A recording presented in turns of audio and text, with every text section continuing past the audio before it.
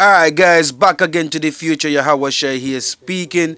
So this is Jeremiah 51, yeah, verse 35 to 39. So first of all, I want to give thanks to my Father Yahweh for life and for strength once again, for putting words in my mouth.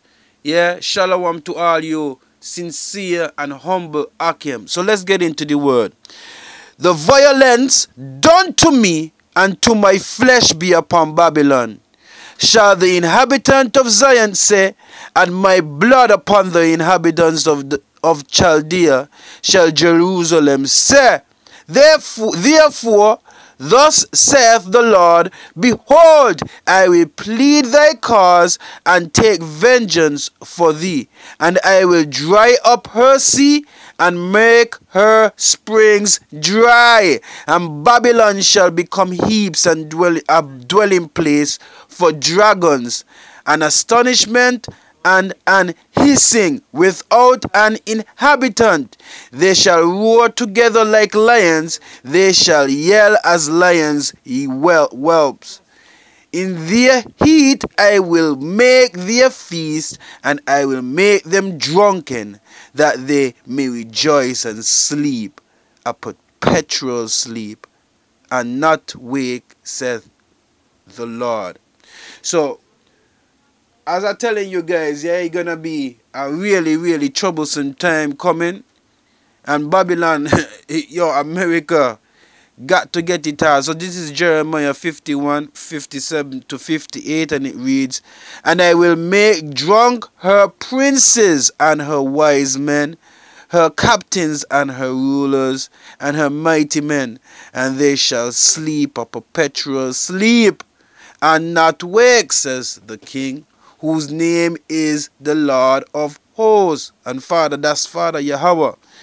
Thus says the Lord of hosts, Father Yahweh, the broad walls of Babylon shall be utterly broken, and her high gates shall be burned with fire, and the people shall labor in vain, and the folk in the fire, and they shall be weary.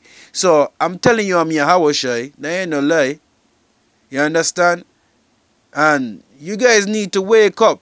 So Jeremiah wrote in a book all the evil that should come upon Babylon, even all these words that are written against Babylon. So this is Joel, yeah, 3, 9 to 12, yeah, and it reads, proclaim ye this among the Gentiles, prepare war. Wake up the mighty men. Let all the men of war draw near. Let them come up. Beat your plowshares into swords, and your pruning hooks